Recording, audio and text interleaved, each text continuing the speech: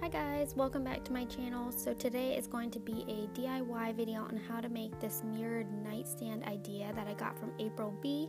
If you guys are interested in how to make it, then go ahead and keep watching.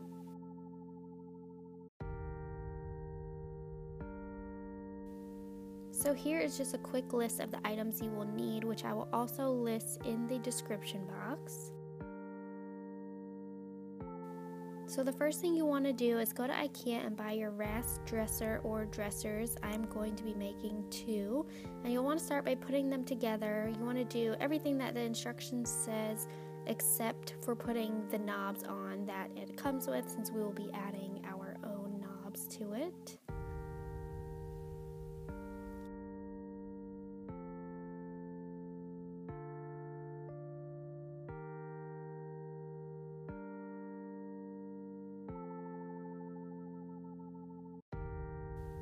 Once your dressers are built, you want to spray paint it using a metallic silver spray paint.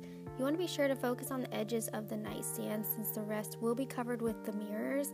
I'm also spraying the inside and outside of the entire drawer to ensure it looks a little more professionally done and doesn't show any of the raw looking kind of wood. But that is kind of just a personal preference.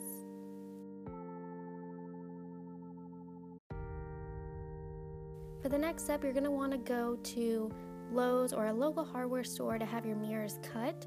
I'll have the dimensions listed below as well. As long as you buy your mirrors there, they will cut them for you.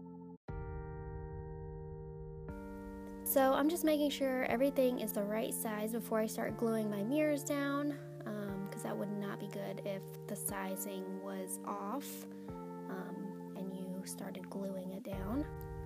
Then you're going to want to take your caulk gun and apply a generous amount of caulk to the back of your mirrors. Not going to lie, I had a really hard time doing this. Yeah, I was definitely struggling.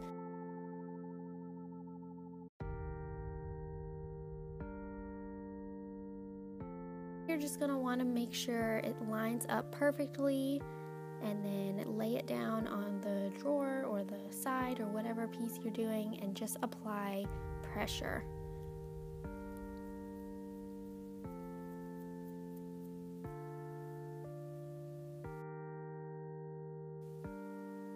You're going to repeat this for all your mirror pieces.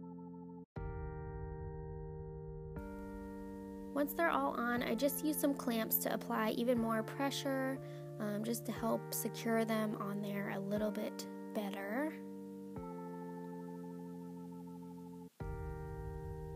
The final step is to line up and put your acrylic knobs on. I got mine off of Amazon for about $10 for 12. Again, I will have the link below. So I'm just measuring out 5 inches in and down the center and applying a tiny dab of E6000 glue to the knob to secure it. Make sure to not apply too much because you don't want it oozing out the sides, because that would just give it a really messy look. And that's it. So you're going to want to do this to all of the drawers. And then let it set overnight for at least 24 hours before you put the drawers in and use them.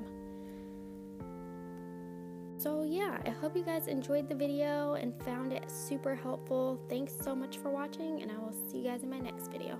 Bye.